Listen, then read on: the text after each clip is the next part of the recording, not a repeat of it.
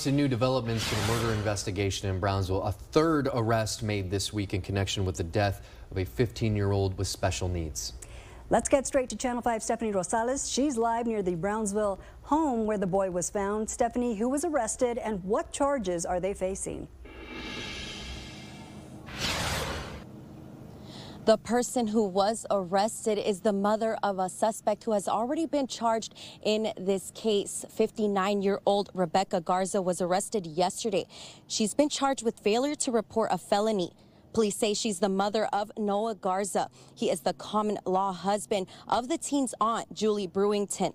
Police were called out to the home last week. The call was about an unresponsive person at the home.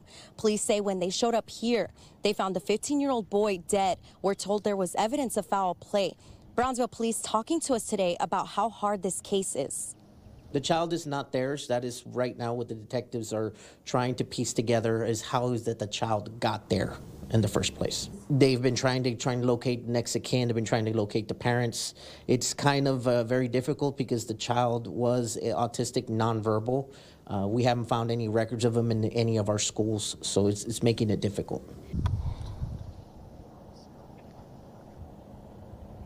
We're told the suspects are not being very cooperative with police about where the boy's parents are. Results of a preliminary autopsy report came back earlier this week, but a cause of the boy's death could not be determined. Results of a full autopsy report are still pending. Those should be coming up in about a month. Live in Brownsville, Stephanie Rosales, Channel 5 News at 6.